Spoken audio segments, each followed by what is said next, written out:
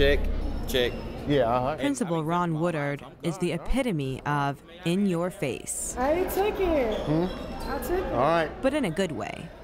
He's trying to change the culture of Maplewood High School and get college on his students' minds every day. Boom! What is that? I think it provides students with a focus. At the end of your 4-year progression, we tell kids that they're gonna meet a crossroads, and they have to start deciding which way they're gonna go. And so we try to get them to think about this decision earlier. And there's a lot for them to think about. Students are regularly given ACT prep, college campus tours, and help with writing important essays. Beginning this year, students are able to go to the College Zone, a one-stop shop for access to resources. It's a really unique space. Students have the opportunity to go down at any time during the day. Martha O'Brien Center is going to provide staff members there on site to assist students with college access needs.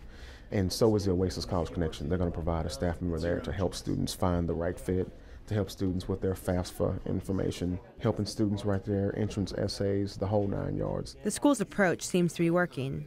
Last year, students received $1.4 million in scholarship money, up from $91,000 the previous year. College acceptance also went up significantly.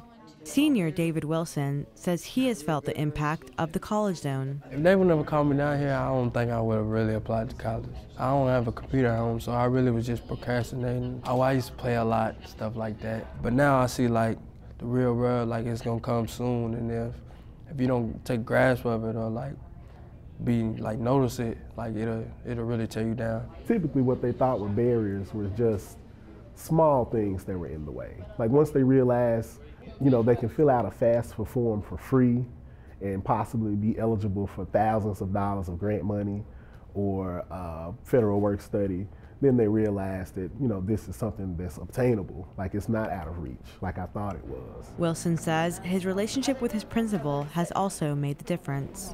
I give the credit to Mr. Wood. In the hallway, see you, talk to you, really just instead you have a piece of paper, show it in front of your face so you won't forget. It said on announcements every morning too. EOC, ACT, high GPA. That's how you get money for college and stuff like that.